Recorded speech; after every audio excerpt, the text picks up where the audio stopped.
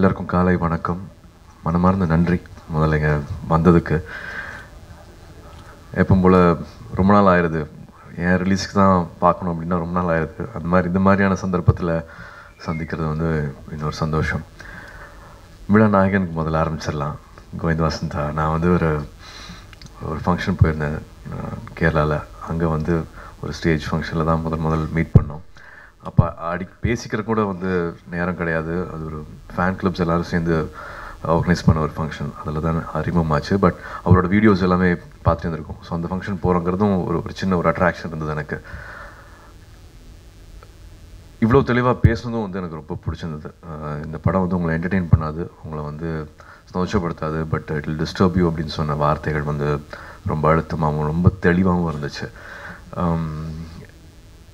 எனக்கு எப்படின்னா வந்து உட்காந்த உடனே ஒரு 2 minutes ஒருத்தர் சொன்னார், சார் நான் 3rd standard சார், நான் வந்து காக்க படம் பார்க்கும்போது நான் 3rd standard சொன்னாப்புல. ஐயோ அப்படின்னு கொஞ்ச நேரம் கொஞ்சம் யோசிக்க வச்சுட்டு இருந்தார். நம்ம இண்டஸ்ட்ரியில் நம்மளாம் சீனியர் ஆகிட்டுருக்கோமா, மற்றவங்களாம் வந்து ஜூனியராக இருக்காங்களா அப்படின்ட்டு கொஞ்சம் யோசிக்க வச்சார். கிட்டத்தட்ட அந்த மாதிரி தான் நான் என்னென்ன பண்ணியிருக்கணும் அதெல்லாமே வந்து சுற்றி இருக்கிற டெக்னீஷியன்ஸ் தான், director, cameraman and music director எல்லாமே தான் வந்து எங்களை இயக்கியிருக்காங்க, எங்களை சில விஷயங்கள் பண்ண வச்சுருக்காங்க. எங்களுக்கு இந்த அடையாளம், what ever image we have, இதெல்லாமே அந்த டெக்னீஷியன்ஸ் கொடுத்தது தான்.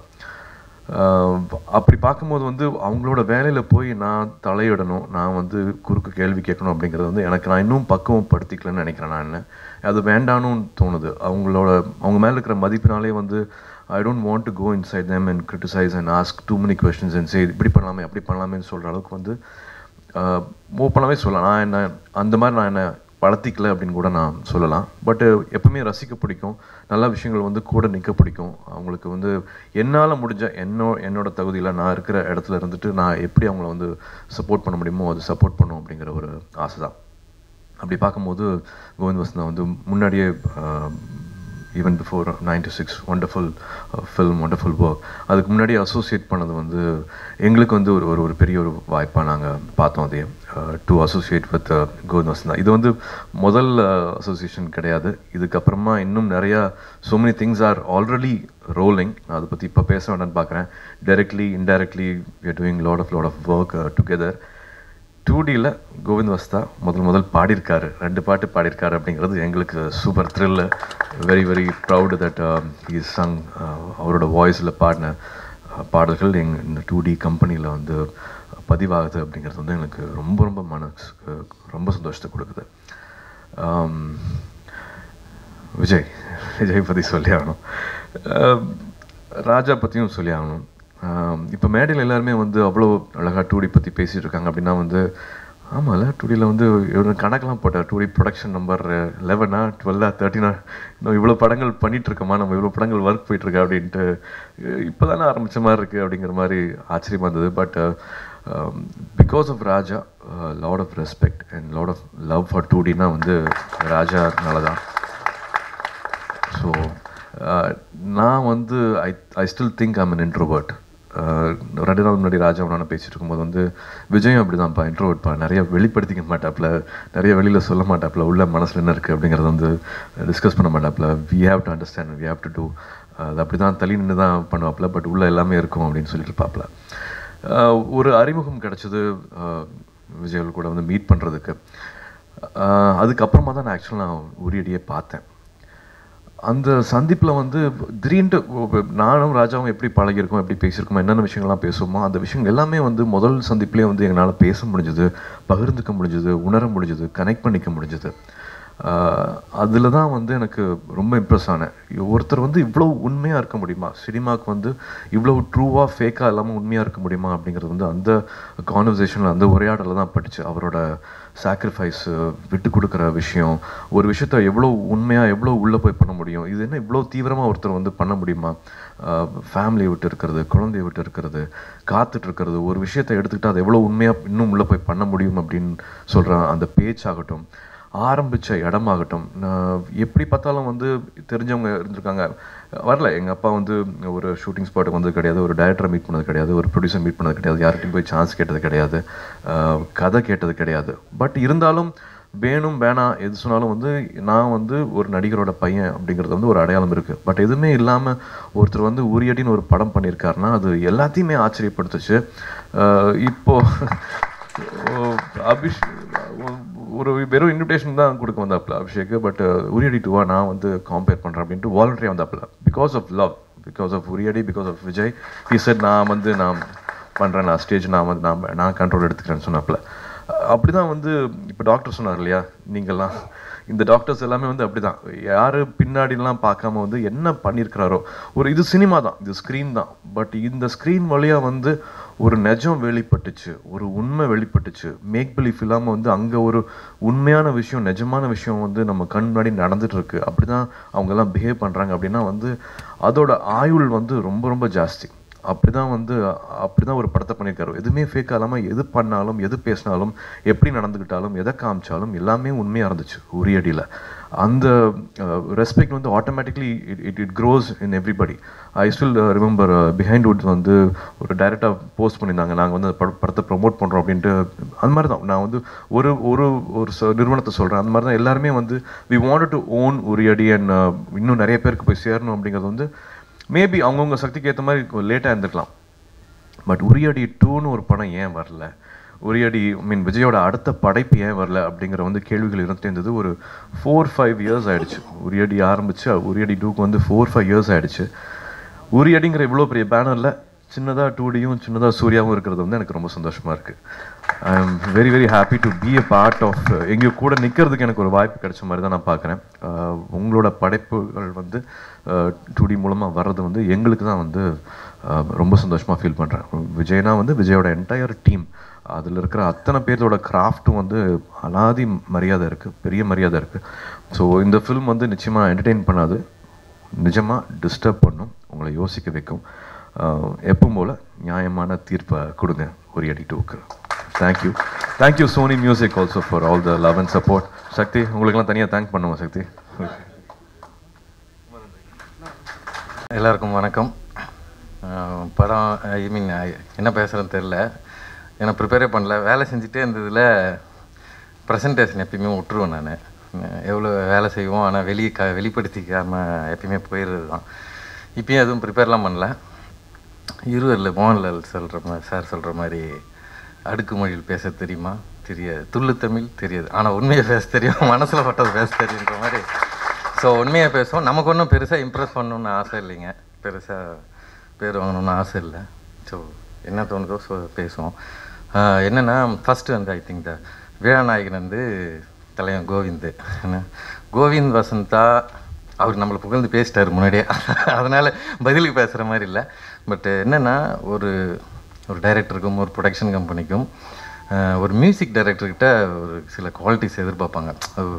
ரொம்ப ரேர் காம்பினேஷனான குவாலிட்டிஸு என்னென்னா டேலண்ட்டு, ஈகோ இல்லாமல் இருக்கிறது, கம்ப்ளீட் டெடிக்கேஷனு. இது ரொம்ப ரேர் குவாலிட்டி, மூணுமே ஒரே இடத்துல இருக்கிறது. Kovind has it. ரொம்ப ரொம்ப டெடிக்கேட்டடாக எப்போ ஃபோன் பண்ணாலும், நைட் 2 மணி 3 மணி எப்போ ஃபோன் பண்ணாலும் அவைலபிளாக இருப்பார். சொன்னால் நம்ம என்ன சொல்கிறோமோ அதை உள்வாங்கி அதை விட 2-3 மடங்கு எக்ஸப்ஷனலாக கொடுப்பாரு. இந்த படத்தில் வந்து 3 பாட்டு, ஒரு போயம் பண்ணியிருக்காரு. ஒவ்வொன்றும் ஒரு ஜானரில் இருக்கும்.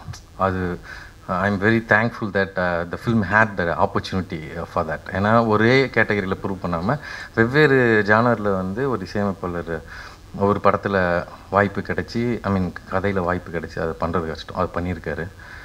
2 பாட்டு பாடியிருக்காரு, ரொம்ப பிரமிப்பான பாட்டு. அவர் பாடும்போது நான் பார்த்துருக்கேன், அப்படியே வாயை பொழந்து அப்படியான்னு பார்க்குற மாதிரி இருக்கும். ஹை பிச் அப்படி போகிறான் அநாயசமாக. உள்ளேருந்து கேட்கும்போது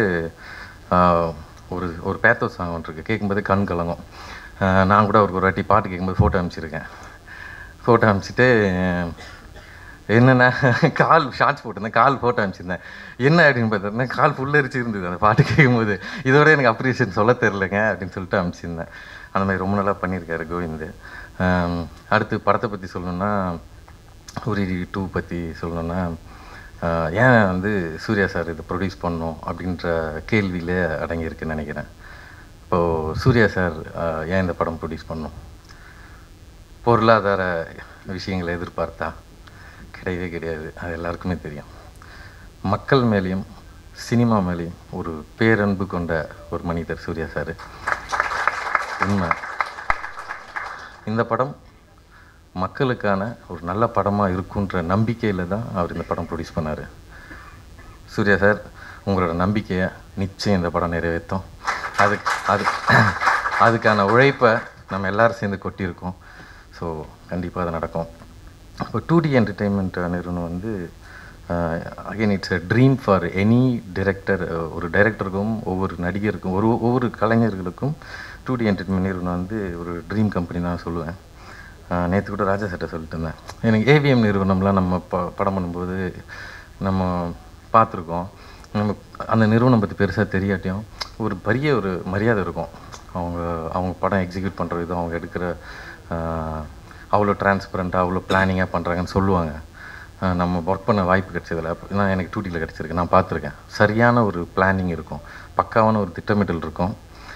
கேட்டு எல்லாமே கிளியர் பண்ணிட்டா அதுக்கு மேலே திரும்ப விஷயங்கள் பேசுகிறதோ ஸ்ட்ரெஸ் கொடுக்குறது எதுவுமே இருக்குது. அவ்வளோ தெளிவாக பிளான் பண்ணி சொன்ன தேதியில் ஆரம்பித்து சொன்ன தேதியில் படம் எக்ஸிக்யூட் பண்ணி ஒரு தொய்வில்லாமல் படத்தை முடிக்கிறது. ஒரு படத்துக்கான process, pre production, shoot, post production, release, audio launch, release வரைக்கும் ஒரு தொய்வில்லாமல் ஒரு படம் எக்ஸிக்யூட் பண்ணுறது வந்து ரொம்ப ரொம்ப ரேரு. தமிழ் சினிமாவில் 200 படம் ரிலீஸ் ஆகுதுன்னா எனக்கு தெரிஞ்சு 150 படத்துக்கு மேலே இதில் எல்லாத்துலேயுமே பிரச்சனை இருக்கும். அது எவ்வளோ வலி கொடுக்குன்றது.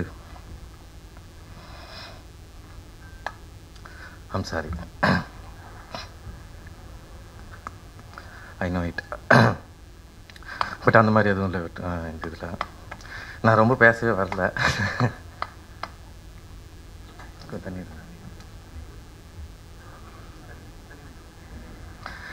சாரிங்க. வசூல் ராஜாவில் கமல் சார் சொல்கிற மாதிரி அழுவாச்சி சீனாக போயிடும் பொழுது நான் அப்படிலாம் பிளான் பண்ணியே வரல. 2 நிமிஷத்தில் அப்படியே ஓடிடலாம் அப்படின்றது தான். ஏன்னா நம்ம மைக்கையும் மேடையும் பார்த்தா இன்னும் தெரில, அதுக்கு நமக்கு இதுக்குன்னே செஞ்சு விட்ட மாதிரி அப்படி பேச வந்துடுது. பேச இன்ட்ரெஸ்ட் இல்லை, உண்மையிலே பேச இன்ட்ரெஸ்ட் இல்லை. படம் பேசிட்டோம் அப்படின்றது தான் சிந்தனை. பட் ஆனால் சரி சொல்லி ஆகணும்ல சில விஷயங்கள். ஸோ அதனால் சொன்னது தான் இதெல்லாம். ஸோ அப்படி மென்மேலும் 2D நிறுவனம் நிறைய படம் பண்ணணும்னு ஆசை. இப்போ படம் முடிஞ்சதுனால நான் இது பேசுகிறேன். இது வரைக்கும் நான் வெளியே சொன்னதில்லை. ராஜா சட்டை கூட நேற்றா சொன்னேன், இது வரைக்கும் சொன்னதில்லை. ஏன்னா தேங்க்யூ பிரதர், தேவைப்படாதுன்னு நினைக்கிறேன். முடிச்சது என்னென்னா, படம் பண்ணும்போது நம்ம பேசணும்னா அது சொம்பு தானே அது. ஸோ அப்படி தானே நினச்சிடக்கூடாதுன்றனால நிறைய ப்ரெஸ்லேயும் சரி ரிவ்யூவர்ஸ்ட்டையும் சரி நான் ரொம்ப பழகவே மாட்டேன். ட்ரை பண்ணதில்லை. என்கிட்ட ட்ரை பண்ணப்போ கூட ஏன்னா உரியடிக்கு நல்ல விமர்சனம் கொடுத்துட்டாங்க. ஸோ அப்போ நம்ம நெருங்கி பழகிறோம், நல்லா பழகிறோன்னு வச்சிங்களேன், ஏதோ நான் ஒரு இன்டைரக்டாக நான் ஒரு ப்ரெஷர் கொடுக்கறது தான் நான் ஃபீல் பண்ணுறேன். அடுத்த படத்தை அவங்க ஏதாவது சரியாக இல்லைன்னா அவங்க சொல்கிறதுக்கு ஏதோ ஒரு வகையில் அவங்களுக்கு நம்ம ஒரு ப்ரெஷர் கொடுத்துருக்கூடாதுனாலே விலகியே நிற்கிறது. இப்போ நம்ம கம்பெனிலே அப்படி தான் விலகி தான் இருந்தது நிறைய விஷயத்தில். பட் இப்போ படம் முடிச்சிட்டோம், ஆல்மோஸ்ட் ரிலீஸ் ரெடியாச்சுன்றதுனால இதை நான் சொல்கிறேன். ராஜா சார்லாம் நான் சும்மா பேருக்கு தான் ராஜா சார்னு சொல்லுனே தவிர அவர் எனக்கு அண்ணன் மாதிரி தான். நான் எப்பயுமே ஒரு உணர்வு. அவரெல்லாம் பயங்கரமாக ஒர்க் பண்ணியிருக்காரு. ஓகே, அடுத்து 2D நிறைய நம்ம படங்கள் பண்ணோம். நிறைய இயக்குநர்களுக்கு கம்பெனியில் படம் பண்ண வாய்ப்பு கிடைக்கணும். அடுத்து வேறு என்ன சொல்கிறேன்னா, ப்ரெஸ்ஸு வந்து இப்போ நம்ம வந்து ஹாஸ்பிட்டல் போகிறோம்னு வச்சுங்களேன், யாரோ நம்ம குடும்பத்தில் யாரையாவது ஒருத்தர் காப்பாற்றிருப்பாங்க, ஒரு டாக்டரு. அவங்களுக்கு வந்து அது வந்து ஒரு அவங்களோட டியூட்டி. டாக்டருக்கு வந்து அது டியூட்டி, அவ்வளோதான். நான் என் வேலையை செஞ்சேன், அவ்வளோதான். ஆனால் அந்த காப்பாற்றப்பட்ட உயிருக்கு வந்து மிகப்பெரிய விஷயம். எவ்வளோ வருஷம்னாலும் மறக்க மாட்டோம். அப்படி தான் எனக்கு ப்ரெஸ்ஸு. உரியடிக்கு வந்து ப்ரெஸ்ஸு பண்ணதெல்லாம் பெரிய விஷயம். எனக்கு ப்ரெஸ்ஸில் யாருமே தெரியாது. உரியடி பண்ணும்போது ப்ரெஸ்ஸில் சினிமாலே யாரும் தெரியாது எனக்கு.